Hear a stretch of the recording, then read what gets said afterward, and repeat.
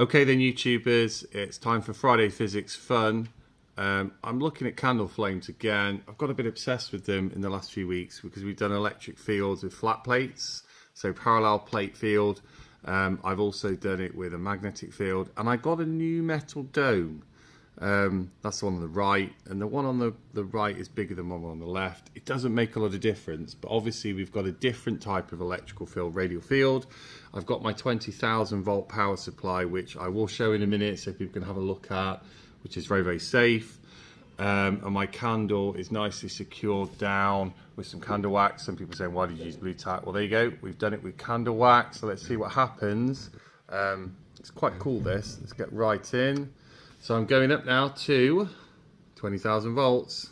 Watch that candle flame move. I'm getting some lovely sparking, the current's moving across.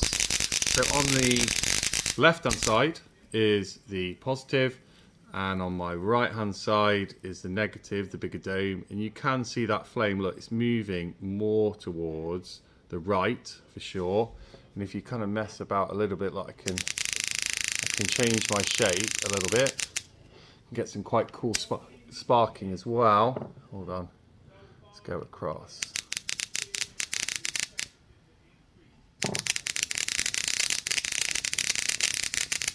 It's sort of dancing around now. Oh, let's have a look.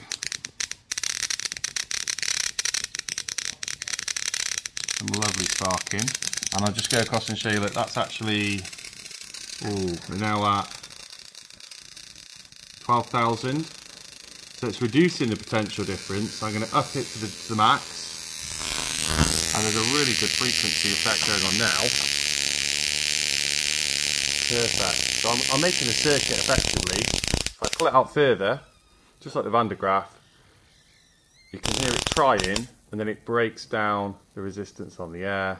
Let's go out again, let the candle flame recover, and there you go.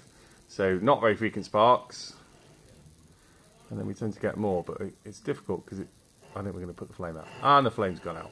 There you go. So another candle in an electrical field, but this time radial electrical field, and obviously because of the two, you've got a negative and a positive, you've got a potential gradient. So there you go. You can think about your equipotential lines.